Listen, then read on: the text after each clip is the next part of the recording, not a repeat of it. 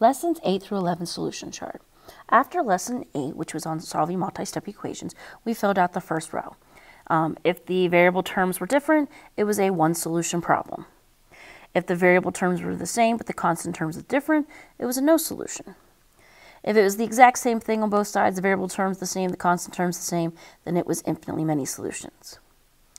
Then, after lesson 9, which was on solving systems of equations graphically, if we had intersecting lines, it was a one solution.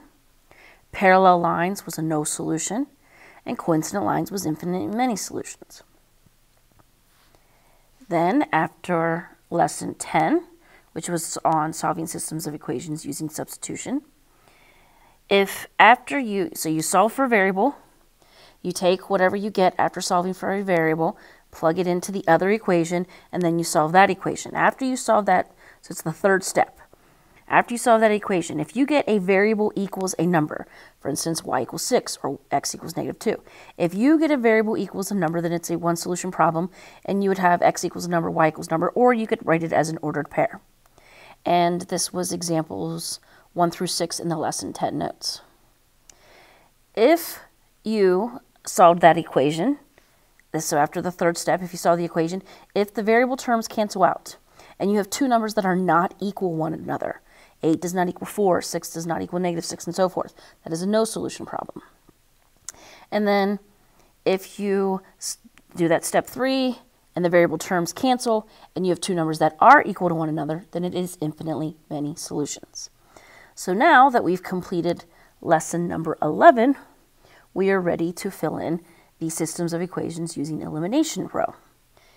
Now, what I'm about to show you, this is after canceling.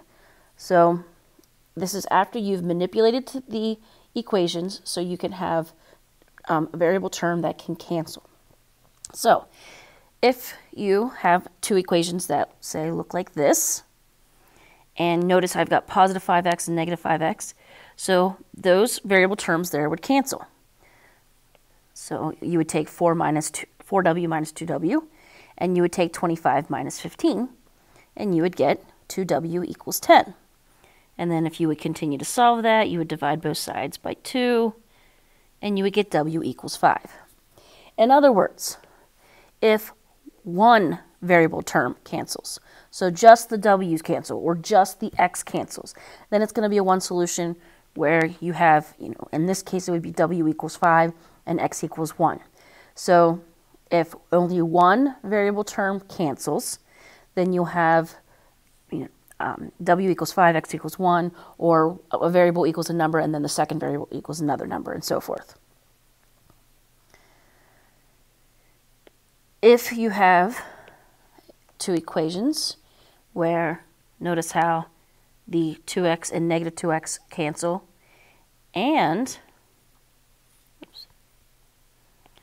your positive 3y and negative 3y cancel. So both variable terms cancel. Well, if everything cancels, if everything cancels on this side, what would be left? What would be left would be a 0. And then on this side, over here, negative 2 minus 10 would give you negative 12.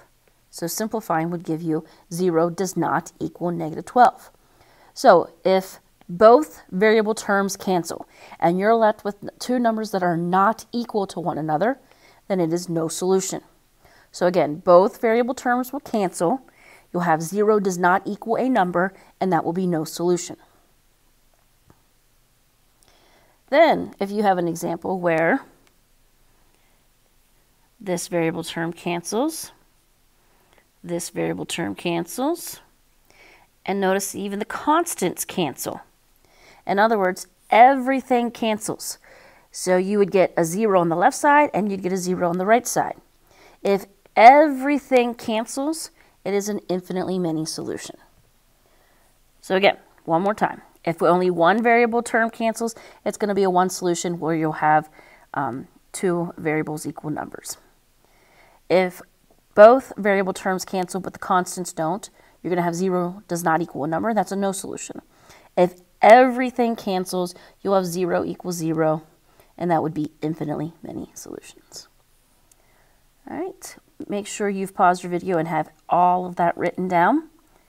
Please do not forget anything. If you have any questions on the lessons 8 through 11 solution chart, please let me know.